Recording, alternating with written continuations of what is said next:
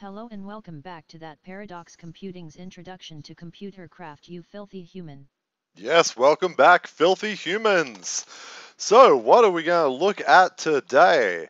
Well, I was thinking we might check out events. What is an event?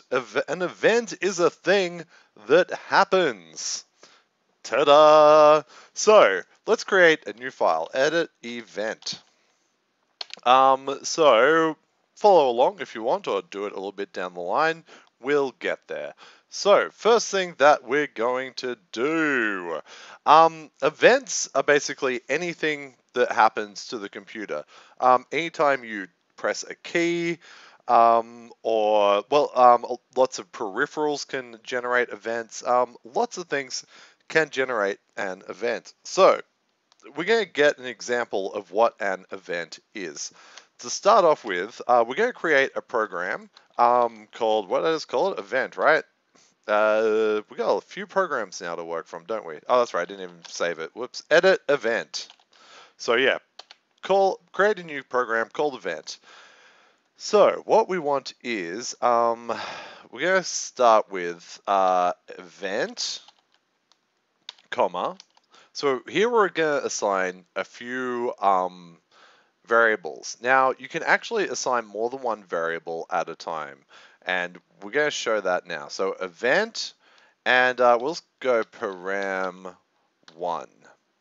equals os dot pull event, so capital E, os dot pull event. So whenever you run the os dot pull event, basically it's just waiting for an event to happen so it can assign whatever event is going on and whatever details come with the event to these variables, which we have labeled event and parameter. So usually we would, up until now, we've just been dealing with one variable. Here we are actually going to assign two variables because this pull event is actually going to generate two variables for us. And then, so we can see what those are, we're going to do print, and we'll put in event, colon, space, and this is that thing where we wrap up, where we mix up our variables and a string of our choosing. So we'll put event in here, and then dot dot, and then we'll make our own string so it's legible, param1, colon, space, that. Making it a string, dot dot, and then we'll go param1. And you can just end it there. Yeah, so type that in, save it, and come back out. So do that and then come back. Welcome back. And we're going to run event. So when you type an event, nothing is happening. So we can see on the screen here, there is absolutely nothing going on. I liked having this here, but now it's just actually kind of distracting. I'm finding myself watching Star Wars. I know you are too, you lazy student. So there's nothing going on. But now press the letter P. Bam! We've generated an event. The event is key, the parameter is 25, which means it's key 25. Let's run it again. This time, press the number 1. Its event is key, and its parameter is 2. So basically every key on the keyboard has a different number, and whenever you press a key, it's generating the event called key with the parameter of whatever the number the key is. Very interesting, right? Now, different events will generate a different number of parameters. Some events will generate 4 or 5 parameters. Oh, actually, I think 4 is maybe the most I've ever seen. So edit event. So at the moment, we're just looking for parameter, the actual event and the first parameter that's being generated. At the moment, I haven't been looking for anything more because we've just been pressing keys. And if we do try, don't type this in because I think I'm just showing you an error that might come up. So we'll just go param, and then we'll go space param 2, sorry, colon space param2. I think what's going to happen there, because the key parameter only generates uh, one parameter, an event and one parameter. If we run event and press a key, it's going to crash. Yeah, because that we're trying to print out that second parameter. I'll show you. Edit event. Because we were trying to print out param2 here, but it's got an absolutely nil value. When it tried to print that, it broke the code. So that's just something to bear in mind. But there are other things which should generate more than, yeah, more than just one. One of which being clicking on the screen with your mouse. Bam, that's generated an event. Mouse click, parameter um, 1 is 1 apparently, and 27, which it should be generating coordinates on the screen, which is weird that it went with the first parameter being 1.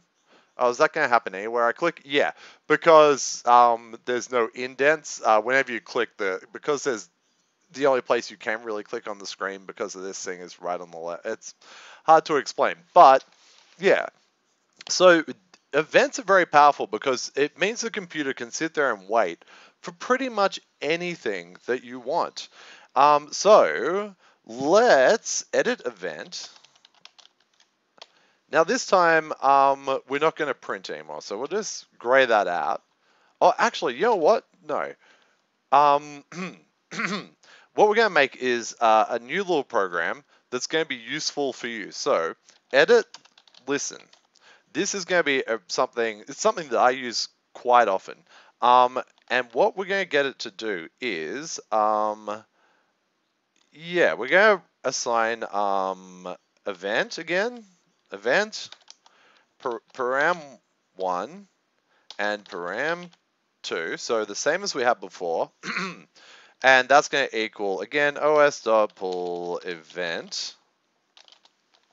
But what actually I wanted you to do, sorry, is we're going to put this in a while true do loop, okay? And then we're going to say print again, print, print event. Really, we should just use the last one, but oh well, we're here now. Print event colon space dot event dot param1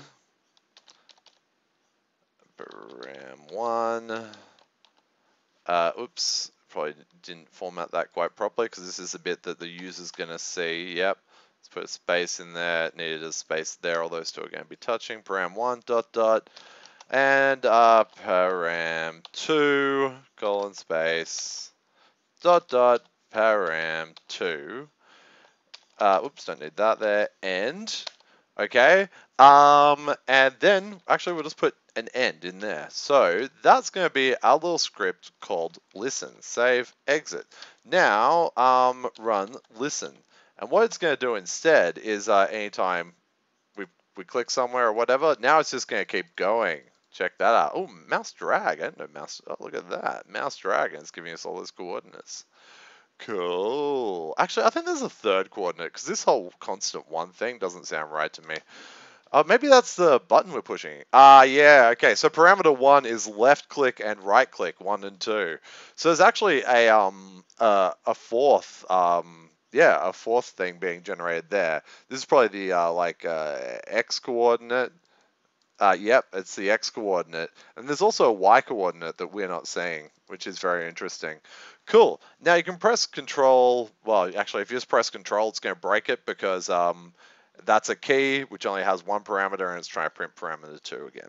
So ignore that. But why don't you clear your screen by just typing clear and run listen again. Now this time, chuck a chat box underneath or anywhere connected to your computer. Because I don't think, now usually you do have to wrap a peripheral, but I'm fairly certain that if we don't wrap the peripheral and we just type hello. Oh, actually, I'm sorry. Yeah, There it is. So even though that peripheral is not wrapped by the program, it's still generating events for the computer. The event being chat, the parameter being my name, and the first parameter being my username, and the second one being the message that was typed into chat. How cool is that? I'm just gonna have a drink. Excuse me. My throat was dry. So there's another event, and when you can say you can use chat. So let's kill that. So hold on to that listen program. So yeah, edit listen. If you haven't made that, make that now, because really what we're trying to do is create a library of programs, so you can always go back there and see how you do something. So try and always just hold on, make sure you've labeled your computer, and yeah, what I will start doing is putting up these little bits of code up onto Pastebin as well, so you can always get there and go up there and just go, oh, hey, cool, that's how you do that. But try and hold on to your computer with all your programs and your work on there, because you should be proud of these things that you have made. Cool. So anyway, make sure that you keep the listen file, because that's actually just, I find myself using that all the time, because I'll be like, oh damn, what's the event that that a speaker will make? Oh, okay, well I'll run listen and type test. Oh look, the event is called chat, and its first parameter is going to be my username, then the message. So it's very handy for using these events. But when would you actually want to use an event in your code? Well, what we're going to create now is we're going to edit conversation. Yeah, edit conversation. So what we're going to do is we're going to do a peripheral.wrap from the last episode. So we're going to call this chat equals peripheral.wrap. And then first thing we're going to chuck in is well, let's wrap up. Let's do a bunch of stuff that we've used from other episodes. So this little bit of script might be a bit confusing because it's using stuff that we have used previously, but it'll be good. It will be fun. So we're going to start off with. So we saw before when we're running listen, we saw before what the events that were generated, right? So let's just go that again. What we're going to wait for is we're going to tell the computer to I was trying to think. Yeah, okay. So we're going to say event. So we're going to do the same thing event again. Event param1 and param2 are equal to os.pull event. But this time we're going to actually specify what it is we're looking for to pull from the event before it moves on. So we're just basically saying we're looking for a specific event here. And what we're going to say is chat, as we saw before. We saw before that the event that the chat box was creating was called chat underscore message. And how about, just to prove that, we go back to listen, and then we type something into chat. And then we look at this, and look, the event, oh, sorry, the event is chat. See, it's a good thing I checked. Edit conversation. So actually the event we're looking for is just going to be called chat. So there you go, guys. Just type that in. And now, whenever it triggers a chat event, our script's going to run. So next, let's use an if statement. Yeah, so if, so the first parameter that was, the event was chat, the parameter 1 was the username, and the next thing was their message. So let's just say if param2 is equal to, so we're using our if statements again, is equal to hello, then,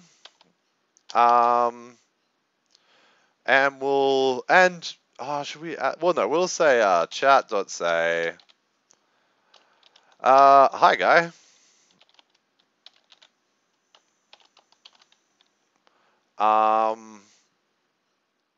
And we'll just end it there. So that's just a nice, quick little one. So conversation, peripheral 20, expected a string. Oh my god, man, that is a noobish error. Bottom, isn't it? It's on the bottom. So as you can see there, whenever you wrap a peripheral, like I repeated over and over again last episode, you got to put the side it's on as a string. I didn't put a side. So there you go. That will happen. Okay, so if we type random shit into chat, nothing's going to happen. But if we say, hello, it's going to break the code. What happened? Edit conversation. If param2 is equal to hello. Oh, you know what? We broke it the first time. I'm sorry. I'll show you what happened there because that was my own fault. Conversation. So what happened there was the first time that we typed something into chat, it just went, oh, we've got a chat event. No, it's not hello, and then the code. So how about we do it? We put a while true do in there so we can say stuff over and over again. And you should, indent your code here. Oh my god. Da-da-da-da-da. Okay, so now let's run conversation again. Oh, conversation. Wow. Okay, so conversation is running. Let's make it early morning. Okay, so now if we type in random stuff, nothing will happen, and because we put it in a loop, now it will just keep going, so it's not going to, die. And yeah, let's now type in hello. Hey, it's replied to us. Hi, guy. So now, using the os.pull event and events, we can make the computer only react when certain things happen, which is really powerful. And you can get events from your peripherals. You can get events from, interacting with the screen here. You can get all different kinds of events. So os.pull event is very, very handy. Cool. Well, I think that's probably, surmised that pretty well. So guys, look, thank you so much for watching. If you've got any questions about that episode, because it did deal with some, kind of high level stuff, please post in the comments, please message me. I'm happy to answer any questions that you have. Like and subscribe or don't. It's fine. It's fine. I'm used to it now. I want to be loved. That's all I want, but okay. Bye.